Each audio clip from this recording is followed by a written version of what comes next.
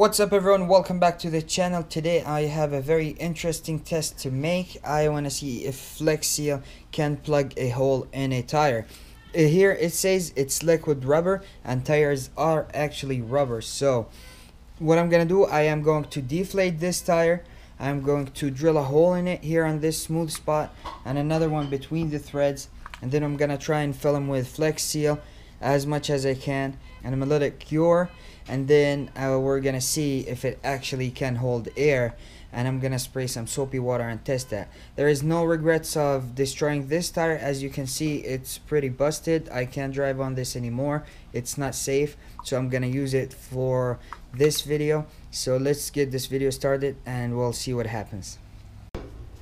Okay, now I'm gonna deflate this tire. Okay, so I'm just gonna use this Phillips screwdriver. So I have a drill bit here about the size of a nail. So what I'm gonna do, I'm gonna put a hole over here and another hole right here.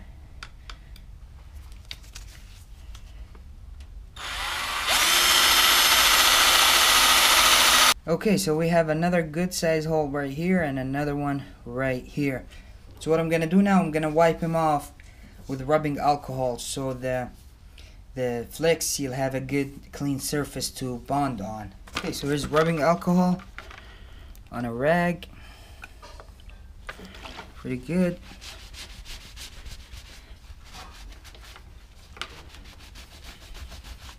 Maybe this is not necessary, but just for good measures so it bonds and sticks. Alright, now it's time to throw the Flex Seal on. Alright, so this is the first hole on the side and this is the hole between the threads. So now I have the Flex Seal right here, and shake it very well. I already shaked it for a while and I'm gonna spray it on.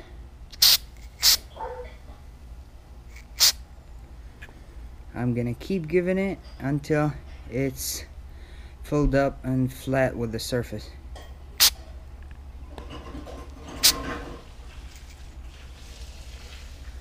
Okay, this one.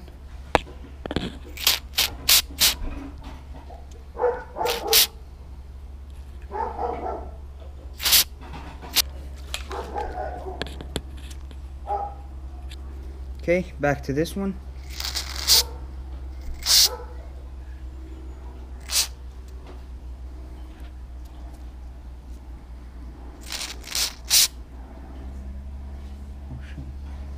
Okay, so it looks like this. I am going to wipe the excess off around it.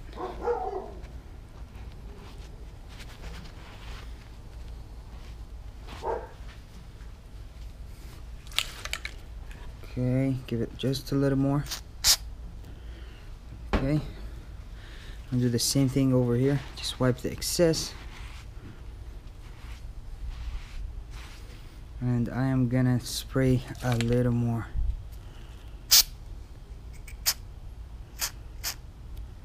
Just leave it like that. This one, I want it to be filled up and covered.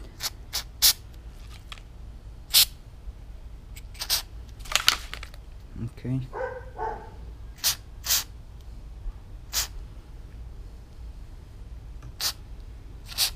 It is really liquid rubber.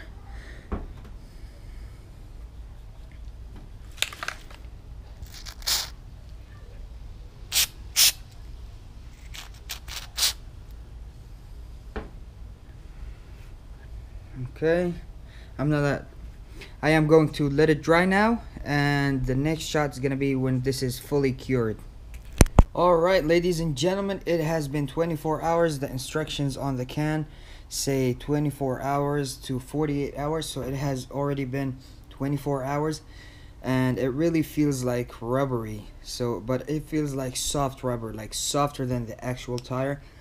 There was the hole was here somewhere between the threads, and there was a hole that I think it's right here. You see the indentation. So now I'm gonna I don't have an actual air compressor. I have a small emergency air pump, so I'm gonna use that to pump the tire up. After we air up the tire, We're gonna see if these are holding up, and I'm gonna spray it with soapy water and see if any bubbles come out, and we'll see the result. Okay, so I brought the pump and I have it hooked up right here. I'm gonna air it up and then we're gonna look at it. It is at 20 psi and you can actually hear the leak. Alright. Yeah, it did not work. Soapy water. Yeah, right there in the soft spot. Neither this one. None of them held up. Yep, it does not work. Flex Seal cannot plug a tire. It is a lot softer rubber and it can't hold the pressure.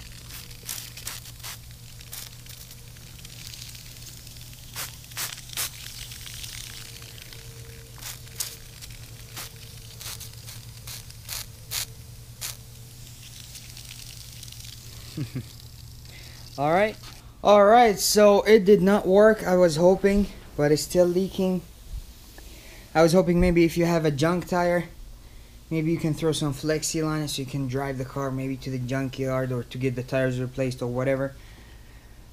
Anyway, it did not work. Flex Seal cannot plug tires. So this was my experiment. Let me know if you want me to do any other experiments with Flex Seal. I appreciate you guys watching. Please hit the like button, please subscribe, and I will catch you guys in the next one.